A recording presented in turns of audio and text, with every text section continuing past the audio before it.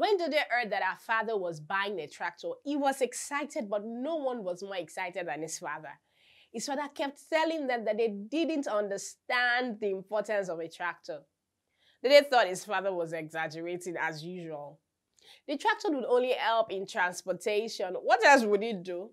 Dode discovered that it was very wrong when the tractor finally arrived along with some other equipment his father had ordered. The tractor served as a powerful source for other equipment like planters, harvesters, harrows, and ploughs. He never doubted his father again after that. Those equipments can be used in conjunction with a tractor are called tractor-coupled implements. They are implements coupled or attached to a tractor in order to enable them perform their work. They can also be referred to as intermediate farm machinery.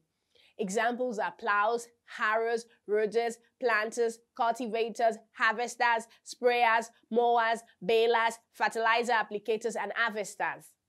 We'll be discussing some of these tractors-coupled implements in this lesson. The first implement we'll be looking at today is a plough.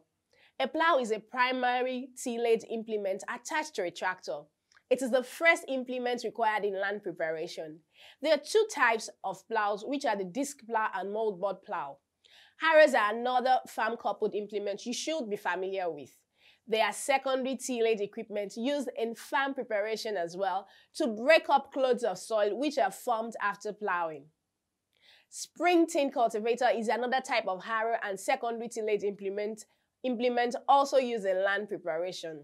The spring-tin cultivator, just like the harrow, breaks down clouds or lumps after ploughing. It also aids the removal of weeds from the soil surface and helps in dragging roots and stones out of the soil. It helps to stir the soil without turning it. That's all we'll be looking at in our lesson today. We'll be looking at some other tractor-coupled implements in our next lesson. See you then.